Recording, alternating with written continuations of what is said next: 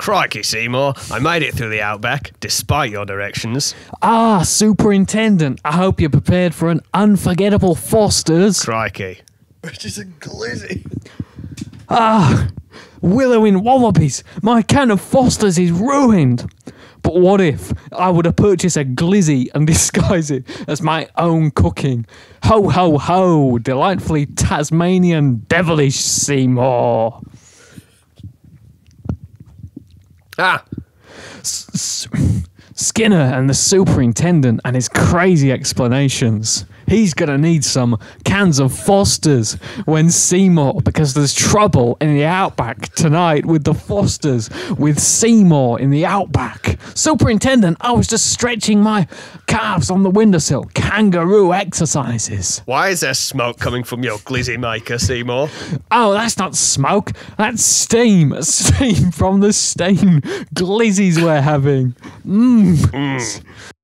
Oh.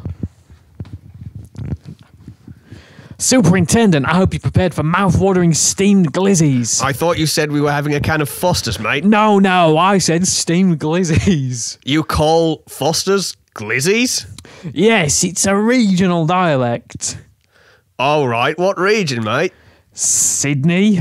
Sydney, huh? Well, I'm from Melbourne, and I've never heard anyone use that expression. Oh, no, it's an outback expression. Outback, eh? You know, these glizzies look quite like the ones that they sell at the glizzy store. Oh, no, patented steamed glizzies, old Aussie family recipe. For steamed glizzies. Yes. And you call them steamed glizzies despite the fact they've been grilled on the barbie, mate. I just got to check the outback for 1 second.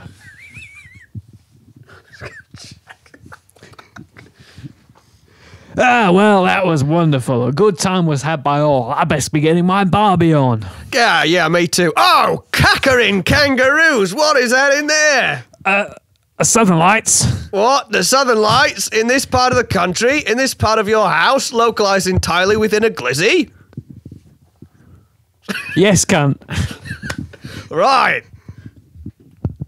Seymour, the house is on fire. No, mother, it's just the Sydney Opera House. Well, Seymour, I must say, you're an odd fellow, but you steam a good glizzy.